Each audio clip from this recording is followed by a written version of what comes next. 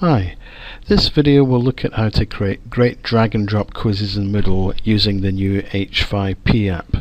Here's a simple example of the kind of quiz you can make. The student has to match a label with places on the guitar.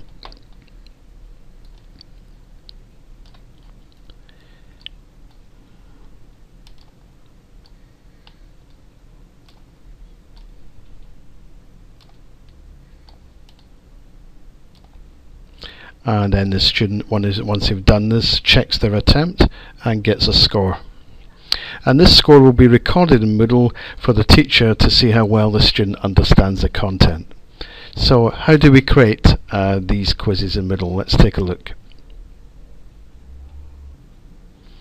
Okay, so you first have to create the activity in Moodle, and we do that in the usual way by clicking on Add an Activity or Resource and selecting H5P Interactive Content. Give the resource a name.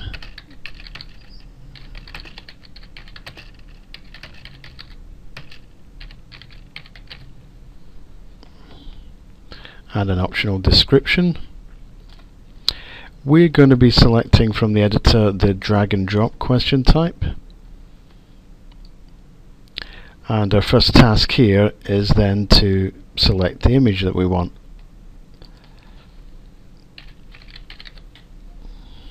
So there's our image of the guitar.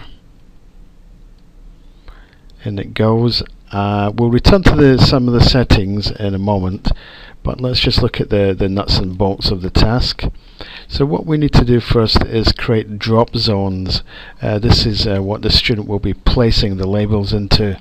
So to create a drop zone, you just drag this icon into the particular area where you want a zone. So if we start here at the bridge, okay, and it's prompting us for a label, so we'll just call that, just make it easy by using nice self-explanatory labels.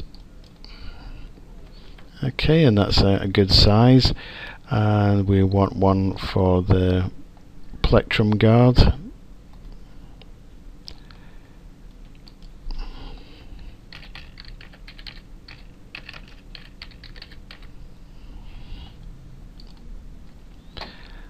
And we'll have one for the sound hole.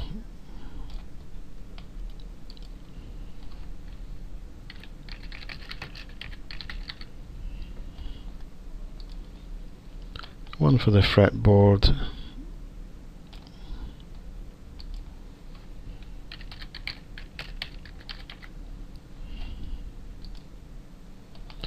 And we'll do one for the tuning keys over here.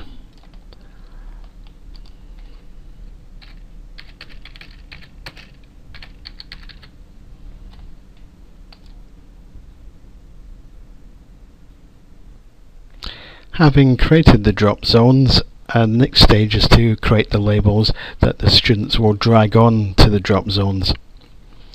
You do that by clicking up here and just dragging this text box onto the page.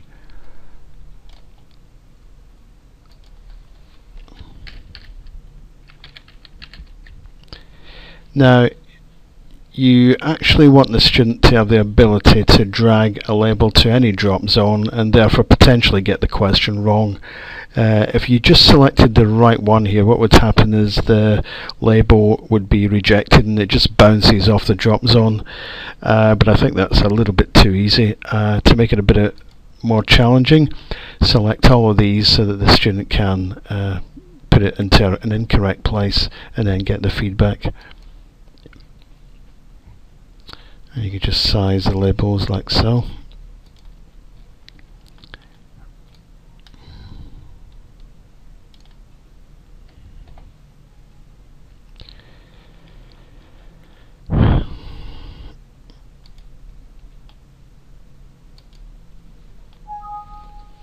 So we can make this the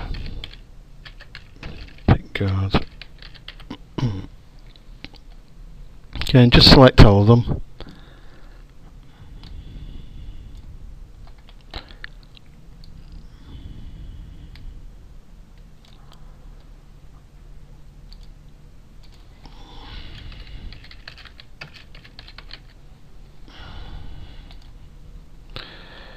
we'll tidy all this up in a minute. So grab another one. This will be for the fretboard.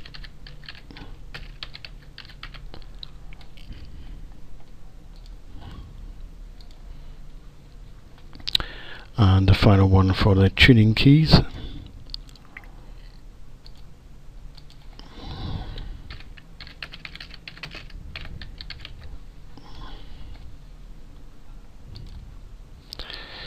Okay, so tidy up time. We just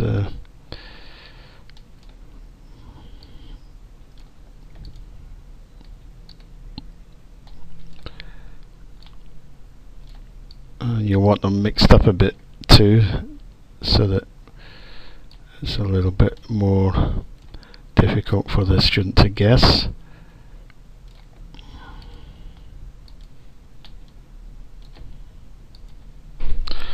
Okay, that's not too bad. Okay, so that's us got our drop zones, our labels. We're allowing the student to put a label on any drop zone. Final step is just to actually confirm which labels are correct. So we do that just by going back to the drop zone and editing it, and we want to pick out bridge for this one. Down here where we have our pick guard, pick guard is the correct one to tick. Up here the sound hole, so you want the sound hole label is correct. Fretboard and tuning keys.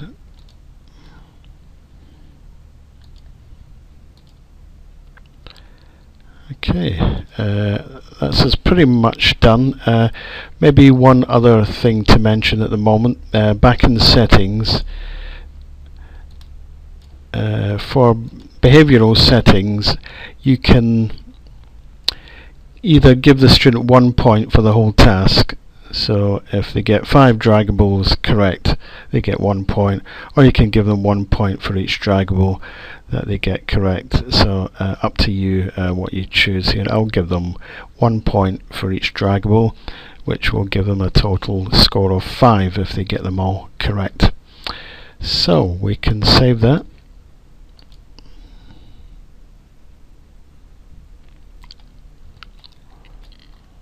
And then take a look at what it looks like for the student. So the student can go in and have a try at this quiz.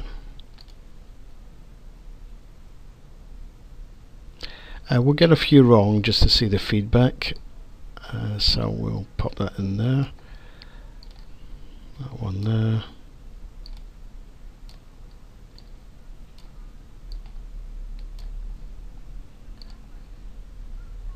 Okay, and we can see we got 2 wrong and 3 correct. Why is it showing just 1 out of 5 there? If you look on the H5P website, it's because they subtract the incorrect answers from the correct answers to get a total score. A pretty bizarre way of scoring a question, which they promised to address in the next version of H5P. But I don't think it detracts from the value of this tool, which has many applications. So having attempted the question, we pop back out to the front page of Moodle again. We'll be able to see that for both students and teachers, that attempt score is now in the gradebook. And there it is. That's the H5P drag and drop question type. If you have any questions on how it's used or queries about any of the other H5P interactive tools, contact Moodle support.